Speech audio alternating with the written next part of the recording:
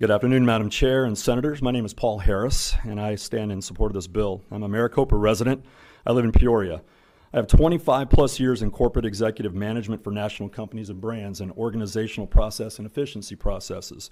So because of my background, I was actually asked to be a manager at the audit for the second session, where I managed multiple tables and trained the incoming table managers.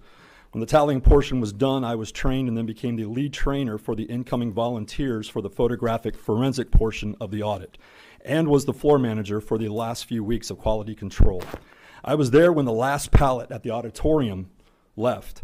My name is on the chain of custody forms of hundreds of thousands of ballots.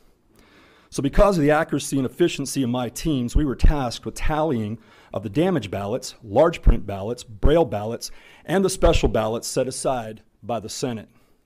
I specifically had the Senate liaison, the Secretary of State's observers, and John Branke at my tables every day, multiple times a day. But specifically, I was tasked with doing the UOCAVA ballots. A UOCAVA ballot is the Uniform Overseas Civilian Absentee Voting Act ballot. That ballot is sent out to our men and women who work overseas and for our federal people that work overseas to get a chance to vote in the elections. Seconds. This is what a ballot looks like that goes out to everybody, right? 11.5 by 19 ballot. When I opened up the boxes of ballots, this is what a ballot looks like that's a UOCAVA ballot. You know what that is? That's an 8.5 by 11 white sheet of copy paper. Yeah. Did you all know that our ballots come back like this from our overseas people? Did any of you know this? It was such a sham that I had people every day at my tables taking pictures of these ballots that were scanned down. The ballots are scanned. It took my teams 3 complete days to count all of the UOCAVA ballots. You know why? Because in 2016, the numbers were apparently there were 1,600 UOCAVA ballots that came back in the most significant election of our lifetime. In 2020, the numbers were close to 9,600 ballots that came back. And I will tell you as an eyewitness, 95%, because I was asked to tally these personally by the Senate liaisons, all went towards one candidate.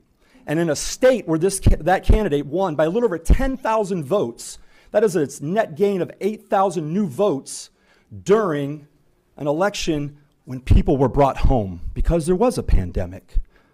And because our federal people, our military people were brought home. I'll take any questions. My daughter voted via email. Mm-hmm. She's in Maryland and voted via email. Is that what you're talking about? They printed out the emails? Or what are we talking about? It was here? a printed out email. And I can tell you that when I opened the boxes, the shock of people that saw these boxes opened up with me was so, it literally shocked all of us because these pieces of paper were just stacked, laid on top of one another, wrapped around the edge. There was no form or reason to them. There was no process to them. There was no ballot attached to where this ballot came from. It's just a ballot that's been scanned on a piece of paper. Well, shoot, I guess I could have just printed off thousands of ballots and figured out a way to get them somewhere because I want to know how. I want to know how, as a business person and as a voter, how thousands of ballots are just scanned and who counts these? Who tallies these? Because with my teams that it took us literally, my teams could do about 3,000 ballots in it per setting of actual ballots going around the tables, right? My teams could do those. It took my teams 3 days. Each table, 3 days, 2 sessions each every day to count these because we couldn't touch them, so we had to actually try to look at them because the ballot is scanned down onto this. Can I ask you a question on that? Yes, ma'am. Was it a printed email with the name of the person? No. Was it a There's filled out? Did somebody fill out a ballot for the person who emailed? We have no idea. All I know is that it was an emailed ballot that comes out like this, and there's no chain of custody. There's no identifying numbers on the ballot. There's nothing to identify where this piece of paper came from. And I will say this, if people want to ask where to find out where this stuff is, it's really easy because every one of those boxes that are under chain of custody have my name on them sitting somewhere here. And I like to find out where those are. And then here's my next question. What happened in Pinal? What happened in Yuma? What happened in Yavapai? What happened in all the other counties when we had an 8,000 net gain of ballots this election year? Do we even know how many federal employees we have outside of Maricopa County that vote absentee? Do we have that number? I know, Sonny, I've asked you to look. I know you've looked. We don't have that number. As a matter of fact, we've at the audit have done a request of information from the federal government on how many actual UOCAVA ballots were out or expected to come back federally. And I will tell you that the last number we heard, that Maricopa County, not Arizona, made up for more than 20% of the nation's UOCAVA ballots. Can somebody explain that one to me? Is Jen Marsden still here? Jen, would you yield to Jen for a minute and see if she can explain to us the process of how do we know about UOCAVA, and then who transfers those emails onto a ballot, educate us on this. Madam Jen. Chair, I will try. So, okay, with a UOCAVA voter, you got to remember that they can't always return their ballot the way that we return ballots when we live here, right? Right. So we allow for them to return ballots via fax, for example. That fax comes into a secure portal at the Secretary of State's office. The Secretary of State's office contacts the county where that UOCAVA voter is casting their ballot and says, we have a secure form from a UOCAVA voter. We're going to send it to you. Yeah, it probably does get printed out on regular paper because Not probably. it does. Guys, 100% it does, because not have dialogue back and forth. that's like that. how the system works. So then what happens is a board of two people of opposing parties look at that transmission that came in from that voter, and they have to transfer those votes onto a piece of paper that can be tabulated through our tabulation equipment. Okay, let me stop you there. Yes? The board of two people, who verifies the parties of the people who are there in that board? Who verifies that that person is a Republican and that person is a Democrat? Madam Chair, someone's going to text me if I'm wrong. It's the county. Those people come in, and either they're temporary workers from the county, they're full-time employees of the county, and the county checks their voter registration records to make sure that they have opposing party people doing this work. And who selects them? The party or the county? Who selects them? Madam Chair, I don't know the answer to that. I think it's the county, but let me find out who selects them. Okay.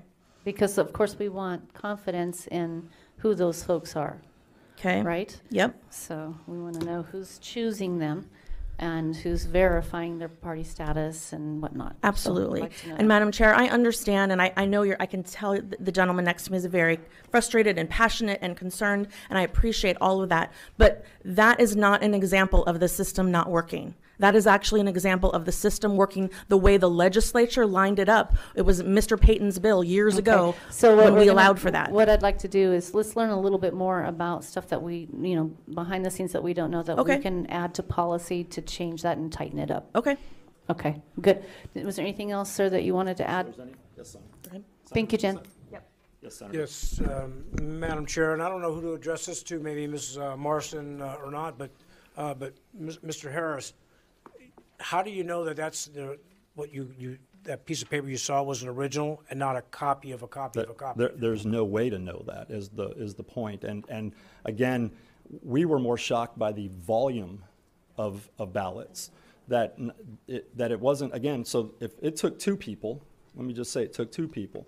It took a team of 5 in 8-hour sessions, basically, to tally all those ballots that came through. I mean, so 2 people doing it, that's impressive. Love to know how long it took them to do it, to get the vote in time for us to call the race in Arizona.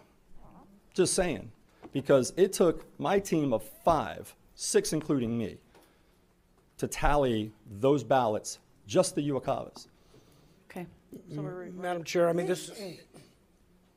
Madam Chair, this is what I'm having a difficult time with. We don't have that many guardsmen deployed. We don't have that many. I mean, we're talking about the winding down of Afghanistan and almost a skeleton crew in Iraq of active duty deployed.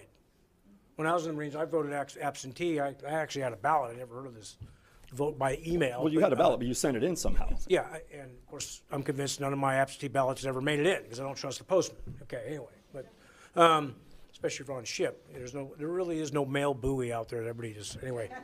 But I'm having a hard time grasping this 9,800? 9,600 plus, yes. Close to 10,000. And what, in 2016, we had what? A little over 1,600. 1,600. Which And we don't might make have more that many. sense. Our entire guard is not even that many people, and we don't have anybody deployed. This is, yeah, okay. Okay. These are things that really need to be looked at. And then once again, we don't have no way of knowing that that piece of paper that you pulled out of the boxes was a copy of a copy of a copy of a copy. So really, realistically, the chain of custody on that is kind of like out the door. Correct. Okay, thank you. I will say, if I may speak to the other, when Yes, when you I can. opened the other boxes that were actual ballots, chain of custody was there. I mean, I did see chain of custody. We did on the label of the box and all this label just was written Uwakava. We opened them up. There weren't batch sheets in between all of them like we saw with the other ballots that we would see. There weren't all those. There weren't again, which is why I had the Secretary of State's observers and Ken Bennett and John Branke at my tables both times while all these were being counted, while photos were being taken, not just from all the cameras that were overly redundant during the audit from on the table, which saw everything and the above, but they actually took pictures of these because we needed to show how is this possible that in 2020 we were sending in ballots on hammer mill or whatever it is, 8.5 by 11 white copy paper. So just to dial us closer back into the bill, one of the reasons they're Uwakava is, and they can't get one of these to send back. Correct. So we're going to have to solve that issue. We're going to have to look at that. West Virginia has a unique way of doing it, but we're going to talk about it here because it's not on the agenda. So we've got work to do, and I appreciate your testimony. Would love to sit down with you and talk more on this. Okay. Thank you, Paul. Madam Thank you. Chair, Yes. I just wanted to add that those Uwakava ballots also include family members of our military people that are also living abroad. Thank you. Thank you. And to that point, I think probably the number one goal, and I have said this in every elections committee hearing, is voter confidence. And when we have this kind of loosey-goosey kind of way, regardless of what side you're on, it stirs the imagination of the voter. So if there's a way that we can tighten it up, we're not trying to suppress anybody's vote. We just want to increase the confidence that there wasn't a bunch of copies ran off. And there's, and so we all need to learn more about the process. And if we see things like this that we could tighten up, easy to vote, hard to cheat, right? So that's the idea. So as we're going through this last season, 2 years now, we've learned quite a bit, and we're not here to try and take anyone's vote. We just want to increase the confidence of the voter so the voter will actually go to the polls and vote. Okay,